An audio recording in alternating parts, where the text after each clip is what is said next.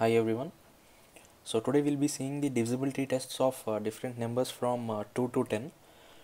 The divisibility test is very important in case if you want to know whether a number is divisible by what number.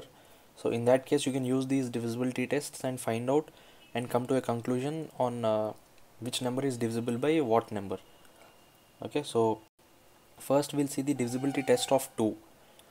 We can say any number is divisible by 2 if the last digit of the number is 0 or any even number. For example, if you see over here, 48, 64, 100, 808, 406, all these numbers are divisible by 2. Why are they divisible by 2? Because if you see the last digit of the number 48, so this is the last digit is 8.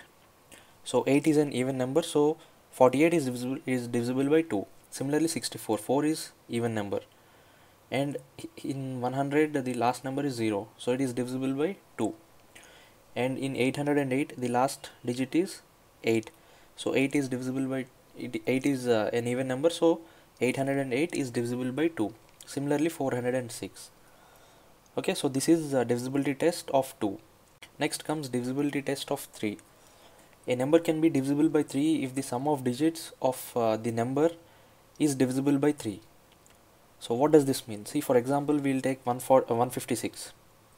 So if you add the digits of 156, it is 1 plus 5 plus 6, which is equal to 12, right? So is 12 divisible by 3? Yes. 4 3s are 12. So since 12 is divisible by 3, 156 is also divisible by 3. Similarly, let us take the case of 1 2 3 3. So let us add all the digits: 1 plus 2 plus 3 plus 3, 3 plus 3 6, 6 plus 2 8, 8 plus 1 9. So 9 is divisible by 3, right? Because 3 3s are 9. So the number 1233 is also divisible by 3. So for any number you can perform this test and you can find out whether it is divisible by 3 or not. Next comes divisibility test of 4. Any number can be said to be divisible by 4 if the last two digits of the number is divisible by 4. For example, let us take 6428. So according to this condition of divisibility of 4, the last two digits must be divisible by 4. So in 6428 the last two digits are 28. So 28, if it is divisible by 4, then the whole number is divisible by 4. So 28 divided by 4, right? So what is the answer? See, 28 divided by 4. 2 2s are 4, 2 14s are 28, 7. So number 28 is 7 times of 4. So since 28 is divisible by 4, the whole number 6428 is also divisible by 4. Okay, so this is divisibility test for 4. Next comes divisibility test of 5. This number is very easy because any number having last digit of as 0 or 5 is said to be divisible by 5. For example, let us take 150. The last digit is 0, so it is divisible by 5. Let us take 250. The last digit is 0, so 250 is also divisible by 5. Let us take 1280. The last digit is 0, it is also divisible by 5. Let us take 1125. The last digit is 5. So according to this divisibility test, if any number has 0 or 5, it is divisible by 5. So 1125 is also divisible by 5. Similarly 1695 is also divisible by 5. So the next divisibility test is 6. Any number is divisible by 6 if the number is divisible by 2 and 3. Okay, so if let us take the case of 720. So 720 must be divisible by both 3 and 2. Only then it will be divisible by 6. So let us take 2. According to this, according to divisibility test of 2, if a last digit has 0, then it is divisible by 2. So 720 is divisible by 2. So is it divisible by 3 now? So for 3, the divisibility test is adding the numbers, adding the digits and then dividing by 3. 7 plus 2, 9. So 9 is also divisible by 3. So 720 is divisible by both 2 and 3.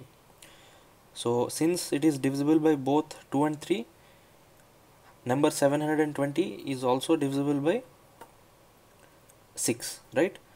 Similarly, let us take 1440. 1440 is divisible by 2. This is because the last digit is 0. According to divisibility test of 2, we have seen if the last digit is 0, it is divisible by 2. So is it divisible by 3 now? Yeah.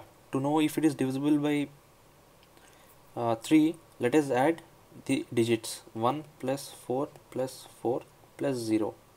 8 plus 1, 9. So 9 is divisible by 3. So this is divisible by 3 also. 3 and 2. So 1440 is divisible by 6. Sorry. So next comes the divisibility test of 7. So this is a little tricky. So please listen carefully. Difference between twice the digit at one's place and rest of the numbers must be 0 or multiple of 7. If this condition satisfies, then the number is divisible by 7. So this is very confusing to many people. So let us see it with an example. Let us take the case of 658. So according to this condition, the difference between twice the digit at one's place and the rest of the number. So what is the one's place? One's place is 8.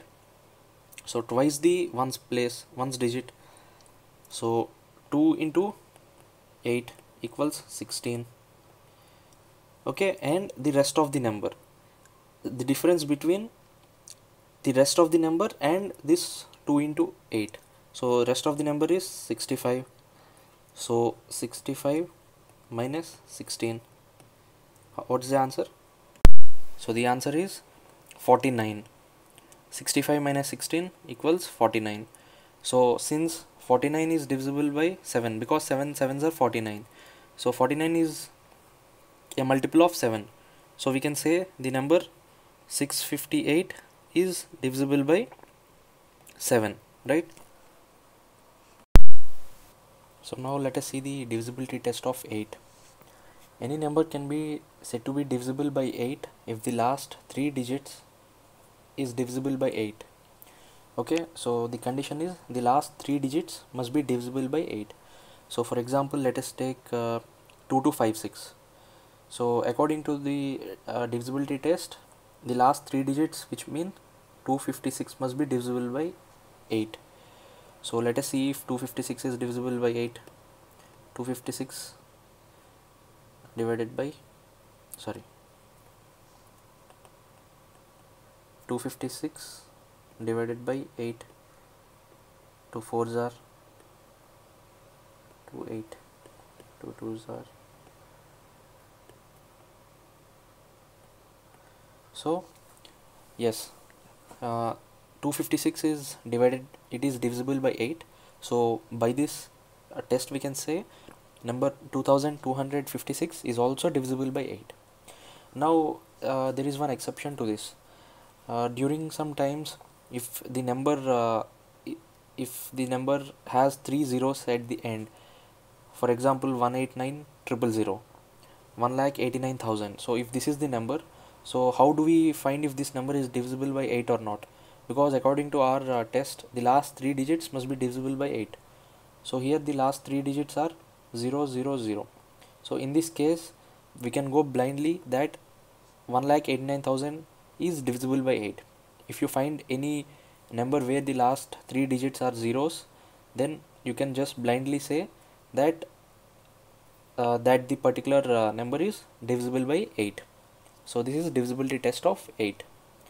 Next comes the divisibility test of 9. So for this 9, the sum of all digits of that number must be divisible by 9. For example, let us take 4356. So according to this condition, all the digits sum should be divided by 9. So 4 plus 3 plus 5 plus 6, so this is equal to 18, right? So is number 18 divisible by 9? Yes, 9 twos are 18. So since the sum is divisible by 9, we can say this number is also divisible by 9. So therefore 4356 is also divisible by 9. So this is divisibility test of 9. Next comes divisibility test of 10. This is very easy.